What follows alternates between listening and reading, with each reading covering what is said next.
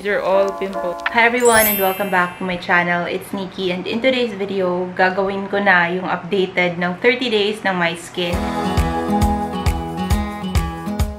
Nakita niyo naman na yung aking skin without the makeup. Sa vlog na to, hindi na siya yung kagaya ng first 7 days kasi naisip ko, baka maboard lang kayo pag laging yung daily. Same lang naman yung ginagawa ko. From washing my face to the toner and of course applying the cream or yung sunscreen na lagi ko nakakalimutan. I've gathered some frequently asked questions and also I'm going to be sharing to you my experience on using my skin for the past 30 days. So if you guys are interested, then please keep on watching. So again, I'm just going to remind you, I am not a skin doctor, I am not a skin professional, so please take my advices lightly. I link everything on the video description. Kung meron kayong acne-prone skin, sensitive skin, meron kayong mga hormonal acne, magka-vibes tayo dyan kasi meron din akong ganon. I've been using my skin for over a month already. I know na humingi yung iba sa inyo ng update for my 14 days, but then again, wala naman masyadong ganap doon and this is a mild product. Also, I do have a lot of acne scars and ginawa ko talaga yung 30 days update and kaka-purchase ko lang din ng bago kong set ng my skin. Hindi pa siya dumadating so hindi ko pa siya may papakita sa inyo. So first is kung saan ko nabili yung aking my skin. Yung una kong set ng my skin, nabili ko siya sa G21 baby. Sa Shopee, I bought it for 325 or 320 pesos kasi may promo sila before. But recently, yung nabili kong my skin sa ibang shop na siya. Also, yung regular price niya talaga is 350 pesos. Yun yung kanyang selling price. Second question is, ilang days ako bago nag-peel? So if ever na you missed my first review, yung aking 7 days reviewing the my skin, pwede nyo i-check out itong link na to or doon ulit sa link description, ililink ko doon yung vlog ko na yun para makita nyo doon yung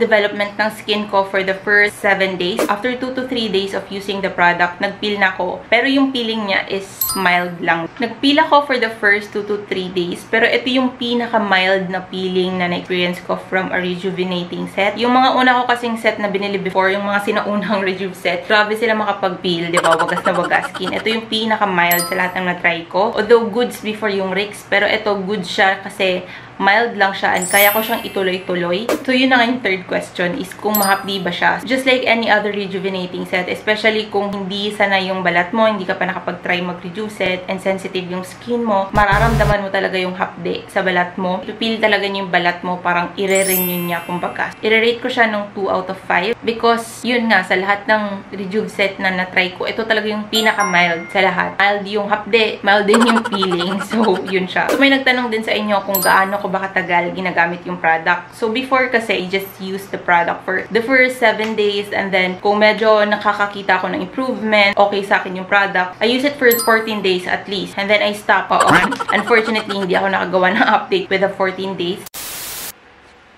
So far, kahit na nagka-period ako, hindi ako sobrang binugbog ng tigyawat ko. Yung tigyawat ko lang is nandito. And sabi kasi doon, based on my research online, research ko, no, aside from hormones, pag dito banda, usually daw pagka kumain ka tapos hindi mo nahugasan or napunasan ng maayos yung face mo, so magkakaroon ka talaga ng dito, parang mga pimples, ganun. So feeling ko yun yung nangyayari. Tsaka yung mga nakarang araw kasi is pinagpawisan talaga ako and hindi agad ako ng hilamos kasi nga medyo matagal akong nasa labas at pinagpapawisan. So, yung naka-face mask ako, tapos papunta dito lahat ng pawis ko. So, maybe yun din yung isa sa dahilan. And sobrang mild lang talaga yung pagbabalat niya, guys, no? Kaya, pero nag-stop ako for the past 4 days. So, kahapon lang ulit ako bumalik and starting yesterday. And ito yung aking face. Ayan. Meron pa rin akong black spots. Pero ang importante naman kasi sa akin is wala siyang, yung side effect niya is hindi talaga yung tipong titigyawatin ako pagka ginagamit ko. Which is good and I'm happy about it. Kaya, ayun, sinishare ko lang sa inyo. I also said na after 7 days, nag-stop na ako gumamit for 4 to 5 days. Because pagka gumagamit ako ng mga chemical na medyo malalakas, minimake sure ko talaga na i-rest yung balat after a week of using the product. And then after noon, tinuloy-tuloy ko na siya hanggang ngayon as in every day. Kaso nga lang, hindi ko na nagamit yung soap because naubos na siya, guys. As in, first time ko yung makaubos ng sabon sa isang rejuvenating set. And ayun, kasi naubos na siya, so bumalik ako dun sa isa kong facial wash na sabon. And then, tinuloy-tuloy ko pa rin rin yung aking paggamit ng kanilang toner and of course yung kanilang cream. Ito guys, kita nyo naman, ubos na yung kanyang night cream. Kita nyo ba? As in, kita nyo.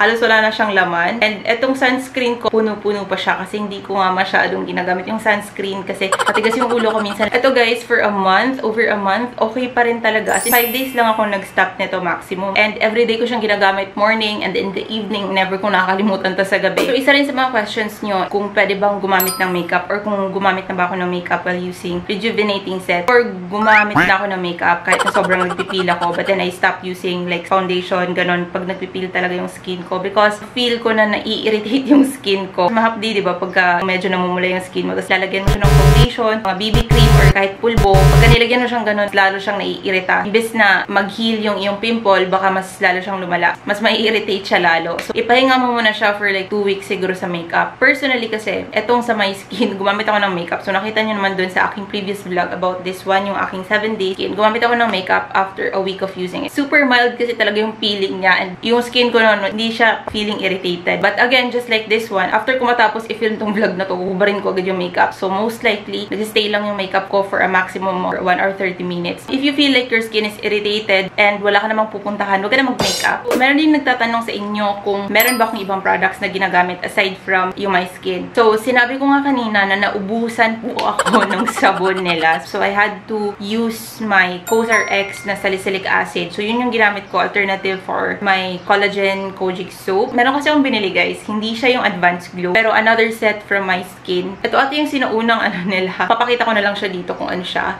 Hindi ko siya masyadong trip, pero ginamit ko pa rin yung soap and then itong Renew Power nila. Mild lang din siya actually. So, yun yung mga ginamit ko. And ay, wait lang guys. Meron ako nakalimutan yung aking vitamin C from K-Aesthetic. So, eto, ginagamit ko pala siya. Again, ginagamit ko lang to before ako maglagay ng makeup kasi napakaganda niya. Ewan ko, para sa akin, parang kasing nagiging blooming yung skin ko pag ginagamitan ko siya noon. Parang maganda yung kapit ng makeup. So, yun lang pala. Yun lang ginagamit ko. But other skincare, like everyday, wala. What I like about this product, first and foremost, is yung kanilang sabon. Unlike any other soap na na-try ko, nagustuhan ko siya kasi collagen kojic soap. And mild lang siya. Hindi siya sobrang hapdi sa face. Yung sa toner naman nila, sinabi ko before, is mild lang yung kanilang toner. Although, meron kang ako, personally, meron akong naramdaman na hapdi. Pero hindi siya yung tipong mapapaiyak ka, guys, pagka in-apply mo. Depende rin siguro to sa pain tolerance mo. Pero sa akin, hindi siya ganun talaga kasakit. First week lang siya medyo mahapdi. After that, wala na. Next naman is yung sa kanilang cream. So, nagustuhan ko yung kanilang cream. Ubus na siya, guys. Oh. Ayan, no, naghihingalo na siya. Wala na siya, guys. Mabango siya. May amoy siya konti. Sobrang konti. Gusto ko rin yung kanilang lalagyan. Unang my skin.